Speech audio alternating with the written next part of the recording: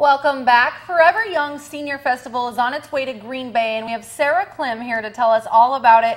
For those of you who don't know what it is, what can they expect? Sure, it's one word to really describe our day is free. Everything at our event is free. That's always good news. It's always good news. So we start off with free parking in the Lambeau Field lot. Okay. A free shuttle by Lamers to bring you right over to Shopko Hall, so you don't even have to walk.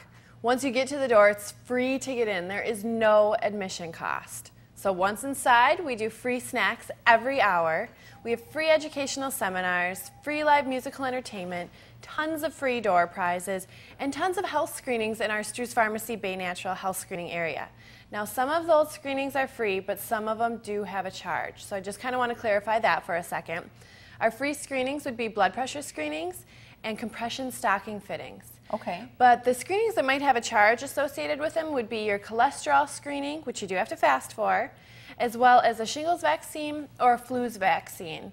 Now, if you're looking at a charge, it would be the same as if you ran it through your normal insurance and went to your doctor's office, but it's just really convenient to come to this event and do it right here. Do people need to register for this or sign up before they come? Not before they come. They can register right on site, right when they get to the event. So I suggest going right to the health screenings area and registering to get your flu shot or your shingles vaccine yet. It's a great question.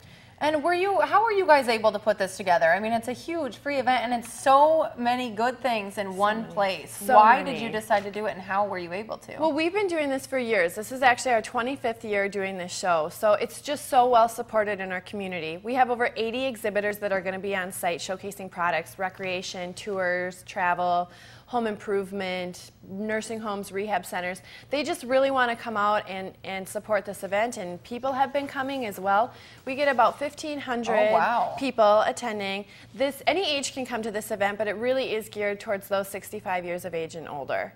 So it's just a fun day to come out to, informative, educational, free. Socializing, and we do want to make sure that you guys know that it's at Shopko Hall, not the Shopko stores.